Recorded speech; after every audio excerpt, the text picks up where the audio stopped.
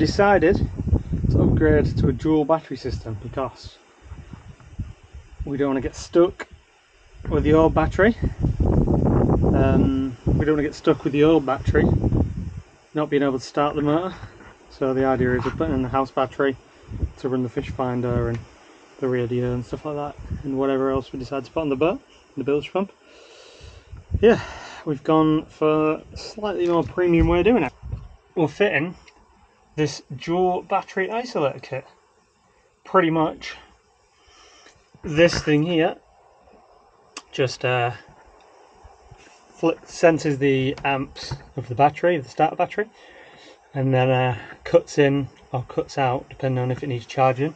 You can have an emergency setting where you can use the house battery to start your starter battery if something goes wrong. So yeah, overall good work and safety. Excuse the, I wasn't going to film this, so excuse the mess. I have just started, but I'm going to show you how to do it, because why not? Things have been updated over the course of the years. Can't remember when one of these videos was last posted, so I'm going to do a modern version of it with the Powertech Dual Battery. Anyway, so our old battery sits just in that gap there, tucked away to start the motor, right at the back. We're going to put the new battery at the front, under there, out of the way. Obviously you can put it wherever you want in your boat. For me, I need 5 meters of cable to run the whole way around to connect to this battery. I'm going to show you how to do it. So yeah, first of all, I'm running the positive and the negative from that battery. You need a negative from that battery to your other battery and then to your appliances. And you need a positive from this, which is going to sit where the isolator is, and run all the way around to the back of the boat there. I'm going to show you that now. So this comes with 6 meters of cable, 10mm cable, all spooled up.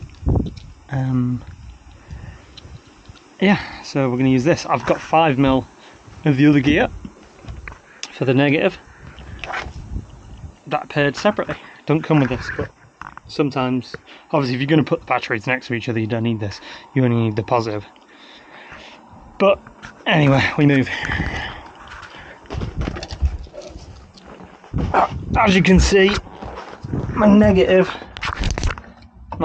cable is here, and it's going to connect into the negative on here. And I've just ran it through these eaves, or whatever they're called, along here, and it's going to run along the side. Now I'm going to do the negative. More pink than red, this negative, but I'm just going to follow the same route as the other cable.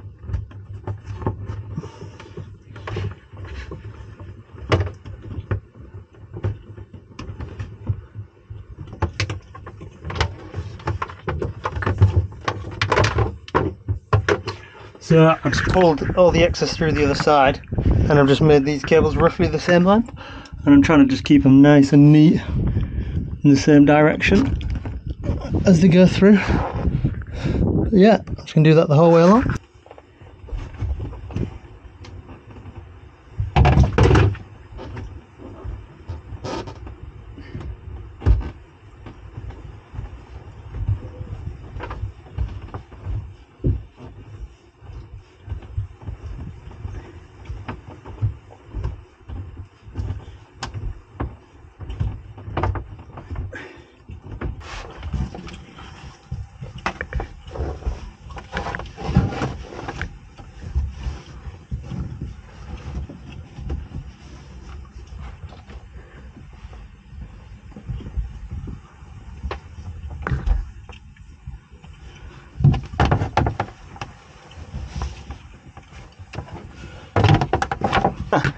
They ran all the way from the back to the front, but the battery's going to go down there, and then they'll get terminated to the battery. Right, next part of the job. So I did just jump out of sync. I'm going to go back and do it, just in case people want to follow along. I'm going to do it as this says. So according to this, step 2, isolate the starting battery by removing the negative terminal. So your red, in this case it's black, but it's got red heat shrink on it, so that's indicating that it's the positive. You can also tell by there's a plus sometimes, and the negative is the one with minus. So whip that off with whatever size socket, whatever makes you happy. So mine's a 13mm. It's already loose. This is half the problem why we're changing it, because I bought new versions of these clamps. It's hard to do one-handed, but you just loosen it off and then remove it. Done. I'm just going to do the other one because why not? And now I'm changing them. You might not need to do this. Odds are you probably will. Same again, 13mm. Really difficult with one hand. Remove it. Done. Battery disconnected. Alright, step 3. Select the location for the smart battery isolator that is easily accessible and will not have the cables running near exhaust and is as close as possible to the starting battery. So I'm going to swap that or try and get it next to it. I don't know if I'm going to be able to get it next to it. We'll find out. I'll let you know in a second. You'll see. So, a couple of screws in this.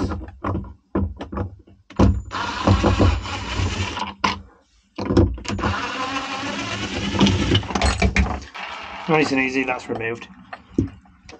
In my case, I might reuse this, but you don't have to. And there is a spider in there, and anyone who knows me, I'm terrified of spiders, so that's what I'm going to do. Hopefully it doesn't jump at me. Thank God, it's already dead.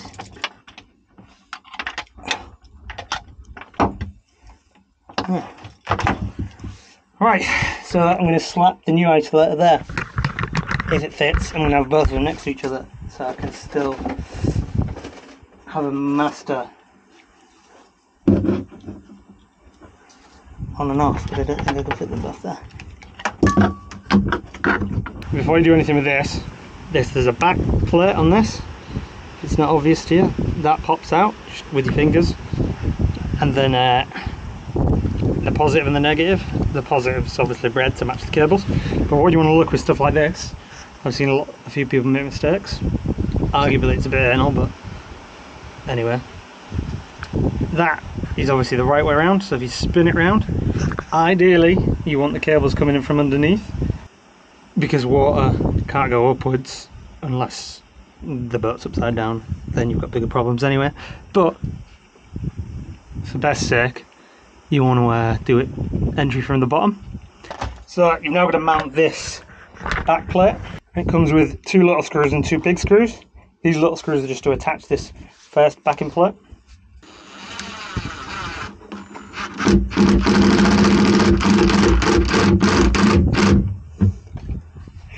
Just going to triple check that that's still going to fit.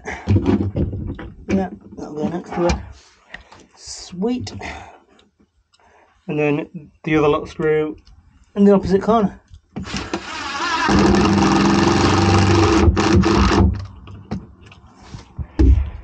I'm just going to put this other one up next to it so it's out of the way. And this is one I already had on my boat. If you need your own, it's fairly simple. It's just both positives come in. The one from the battery, and then the one to the motor, and then it's just simply an on and off.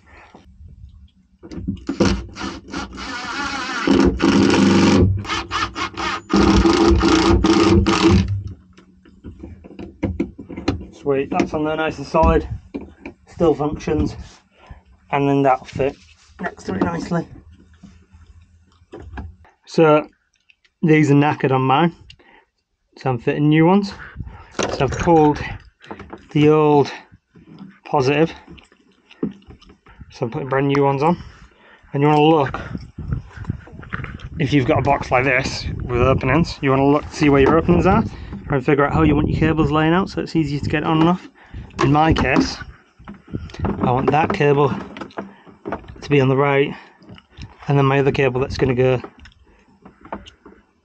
to the dual battery isolator on the left. So I'm going to put that one there and that on there, so then when it's sat on the battery like that, it's going to be on the right and the left. And then pretty much just have with this wing nut,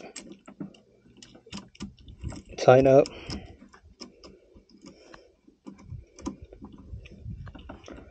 job's a carrot. Cables will slide down the back, that'll go nicely like that. Cables will be nicely together and they'll fit in that gap in the lid. Then like everything else ever, you get your 13mm on here, spanner or socket, and you just tighten this on. These want to be tight, but they don't want to go over to the thicker road. Boom. And now I've got my feed that goes to this isolator, which goes to my engine, so I can turn it off, make sure my engine's not using any power. And then I've got the feed that's going to go out, round, and back up to this dual battery isolator there. Next step, you cut this cable to length. It wants to be roughly halfway up there, but if you've got the room to give yourself slack and you've got the extra cable, obviously sometimes better to have a bit of slack. I'm just going to tie wrap my cables in there together, and then that'll do there for me. Chop that there with my rusty old snips.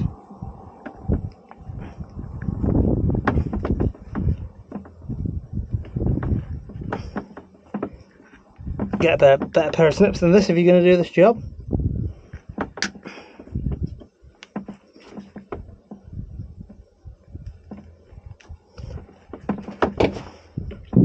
Yeah, that's chopped. To strip this cable, I like to use a normal Stanley knife, but you can use wire strippers if you want. Now, you just want to measure how far the cable wants to go in, and you can come a little bit further because you can slide this sheathing down. So I'm just going to go roughly there, make a mark where my nail is, and then I just like to run a nice sharp blade all the way around. It's thick core cable, so you're not really going to do any damage. Famous last words. And then just break it off like that. And the idea is, it's not zinc coated, which is cheap and nasty, but whatever. Trying not to miss any strands of cable. You just slide that right on.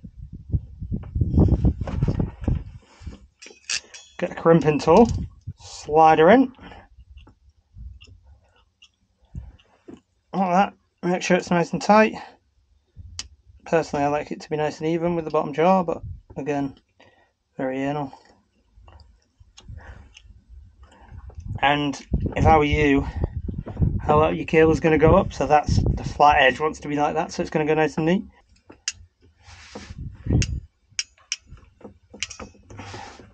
And you just crimp it. I know I'm going in the bottom of this isolator, so I'm just going to knock these two like glands out, or whatever you want to call them.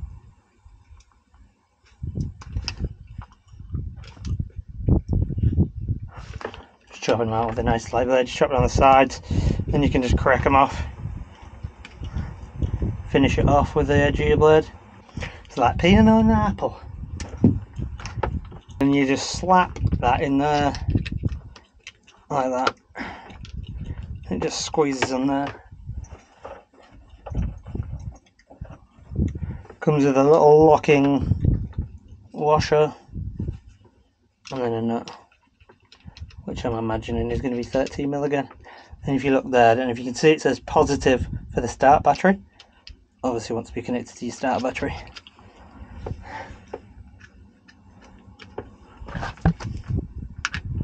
Yeah, as usual, 13mm. So you just tighten that on there.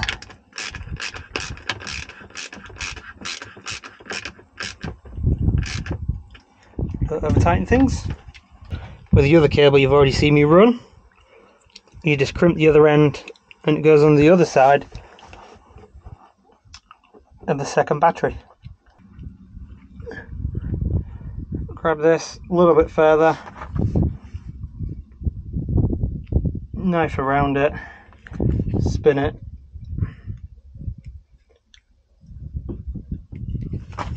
that just pops off.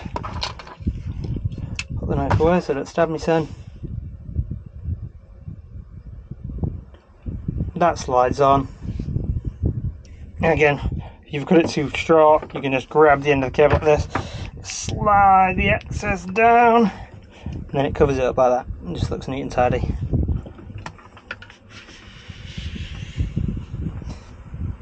Got a trick, look, nice and tidy, look. Now this one just gets slapped next to it there, look. Banger on, exact same setup. Locking washer, nut.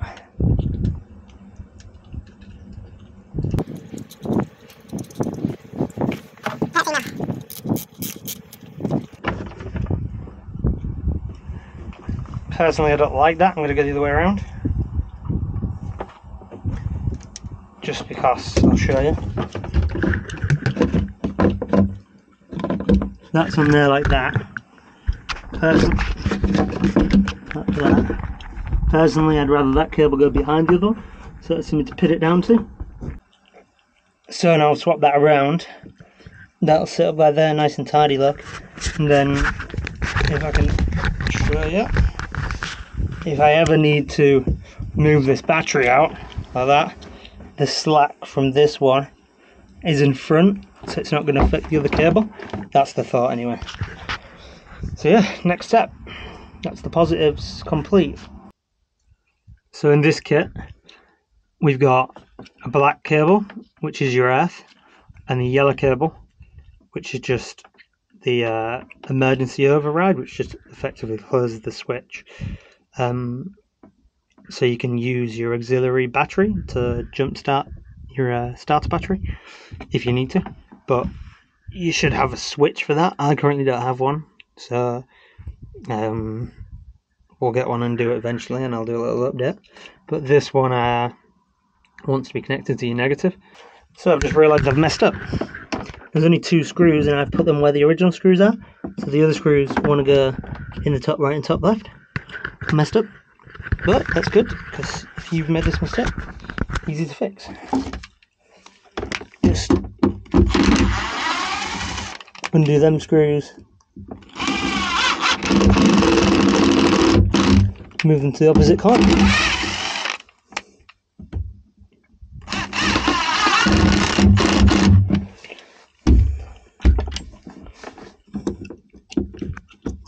A learning opportunity. Slap the other screw in.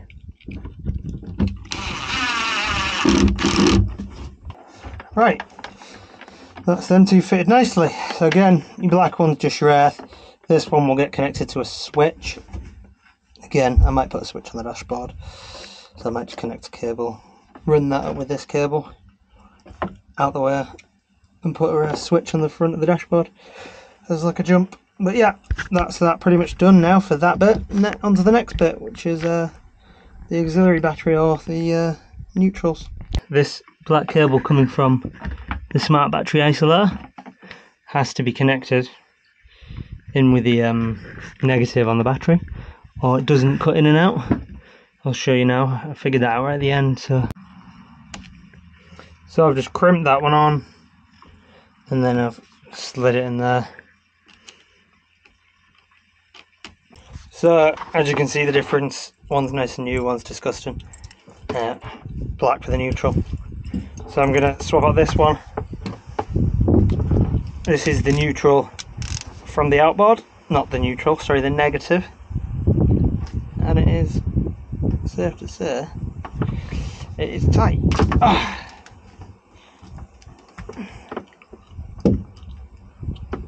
Just undo that. Get rid of the old one. That is the negative from the outboard. This is the negative to the auxiliary battery. Exactly the same as the positive I'm just going to slap that on, tighten up the wing nut.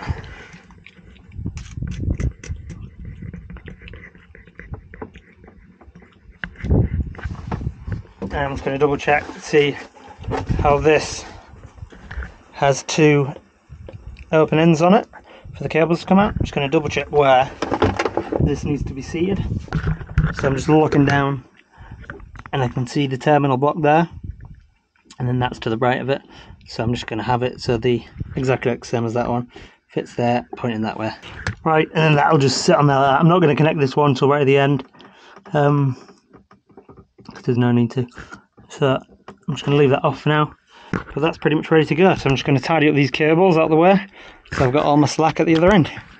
Just going to cable tie them up out of the way. So I've just I've tie wrapped that into there, and some legend has already fitted some screws, whoever owned the boat before me. So I'm just going to tie wrap onto that, make it nice and neat.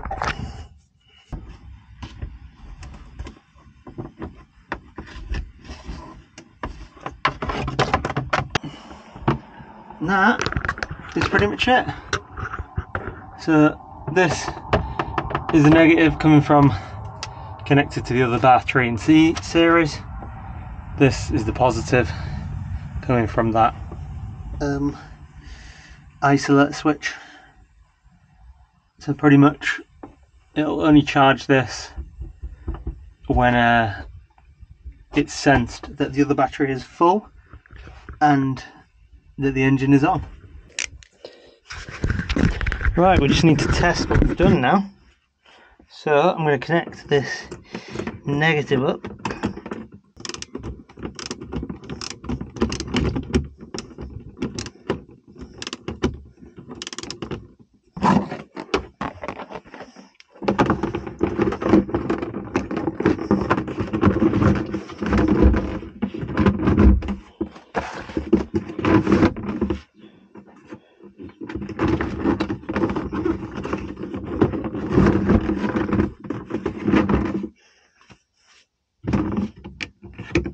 Yeah, if you've got an isolator, turn your isolator on. I'm going to connect my fuel.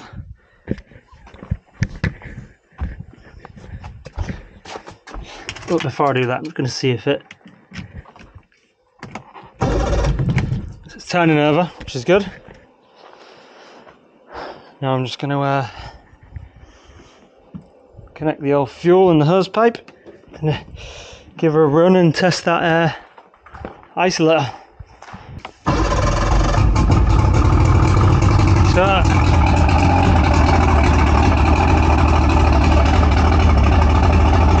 she's fired up all right.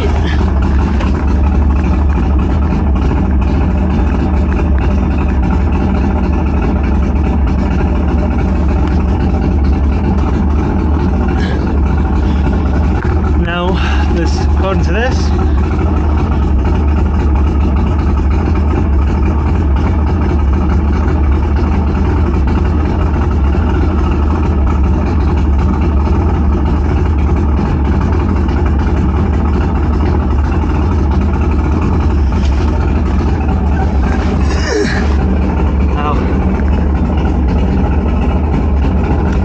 should be a red light on here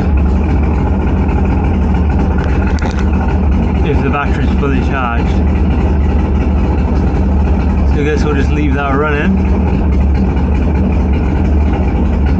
for a wee while. You'll see there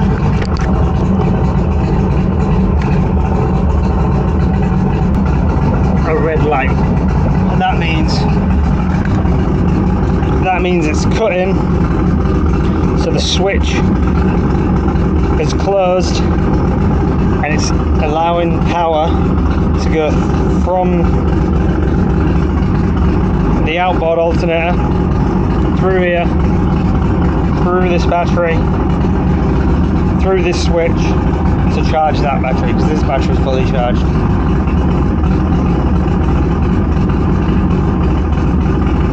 job as a carrot. Yeah, that's pretty much it.